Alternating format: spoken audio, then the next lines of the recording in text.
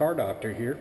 Hey, I got a quick tip for Ford owners with the 5.4 variable valve timing engine experiencing a code P0012 or code P0022, and you may or may not exhibit engine rough running condition or engine noise.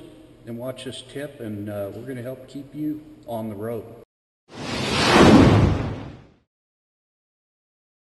Camshaft position sensor and variable camshaft timing activation codes such as these, along with misfire codes on one given bank, usually suggest either the timing chain is off by one or more teeth, or that that particular bank has low oil flow to the actuator from like debris in the passages and whatnot. In the case of an engine rattle as well, it's likely either the cam phaser is damaged, a timing chain component has failed, or there's a low oil flow problem to the phaser and tensioner.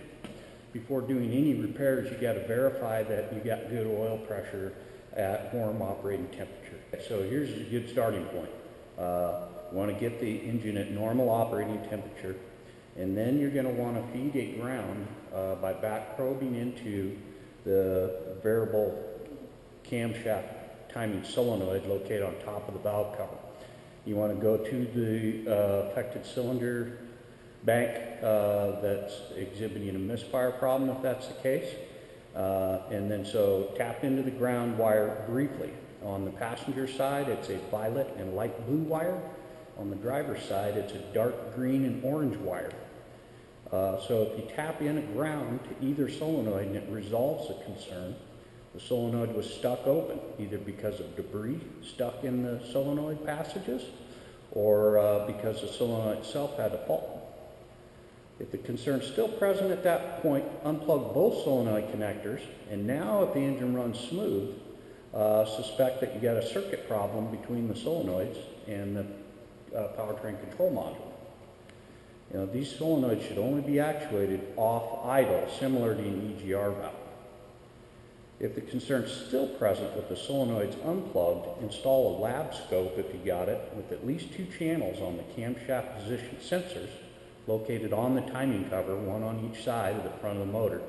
Install the positive leads at the following wires. Install the negative lead to ground.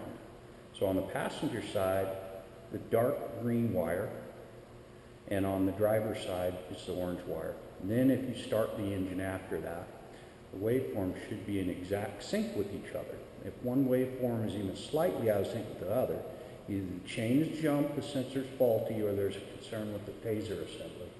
And then to rule out the sensor problem, simply swap the sensors bank to bank. If the concern follows the sensor, well then you know you got to replace that affected sensor. If the sensor is okay, you will now have to begin determining if this is a phaser concern or a timing chain problem. Well, hopefully that's enough information to get you started down this path to certain disaster with Ford variable valve timing engines.